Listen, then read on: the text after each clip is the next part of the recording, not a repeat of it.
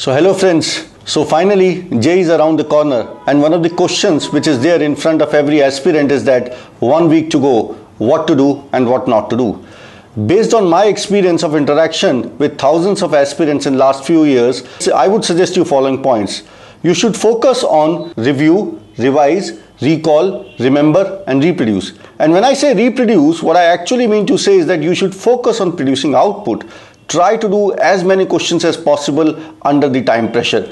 Another thing which you should keep in your mind is that you should get used to exam tension and pressure. And last but not the least, you have to, in the last 1 week, you have to be mentally prepared. You have to prepare yourself mentally for the big battle, because battles are fought and won in the mind, not in the field. So 1 week to go, it is advised that in the last 1 week, you should at least appear in 2 to 3 mock tests. Now, when you are appearing in these mock tests, one thing which you should keep in your mind is that you should appear in these mock tests at exactly the same timing when the actual examination is to be. So if JEE is from 11 to 2, you should write these mock tests. This would set your body clock to give peak performance during that time from 11 to 2. Another important thing which you should keep in mind is that when you are through with your test, you should thoroughly analyze the test. That means post-test analysis is very important. But now we are only 1 week away from the examination, so we will analyze these tests from a different perspective. That means that we will not see that what is that we know or what is that we do not know, what is that we need to learn more, but we will focus on questions which we attempted wrongly. So if you attempted 10 questions wrongly, it is advised that you should attempt those questions again after the examination. And if out of those 10 questions, if you could attempt even 3 to 4 questions correctly after the examination, that is a big opportunity. Those 4 questions will give you rock solid marks plus the marks which you lost because of negative marking.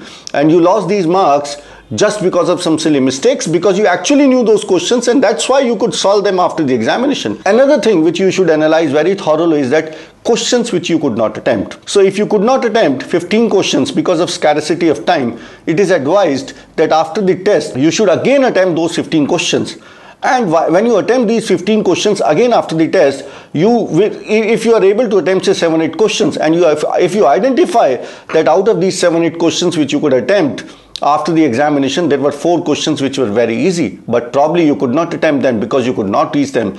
That means the selection of question was not the selection of question when you were writing the test was not proper. You could not identify the easy questions, and you got stuck somewhere in a difficult question. You lost your time and you missed some of the easy questions. These are some of the things which you should keep in your mind when you are doing post-test analysis. So if out of 7 days, on day 7, 6 and 5 or 4, you attempt 2 or 3 mock tests coupled with post-test analysis, in the last 2 to 3 days before the examination, you should focus on preparing yourself mentally. So what is that you should do? You can paste the photographs of your family, paste a lot of positive messages on your study table, paste the photographs along with your family when you are being hugged, when you are being happy. If you have won some trophies in the past, place those trophies in front of your table. Believe me, it gives you strength, it prepares you internally.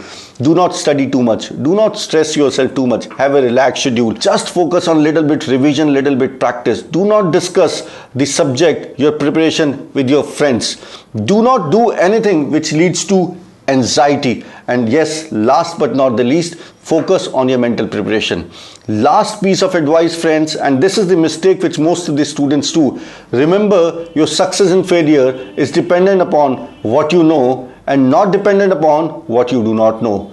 Most of the aspirants keep on running on what they do not know and fail to consolidate what they know. So the last 1 week before the examination, we should not try doing anything new. In fact, we should try to consolidate whatever we have done or whatever we have prepared in the last 1 year. Thank you. Thanks a lot. All the best, and see you again.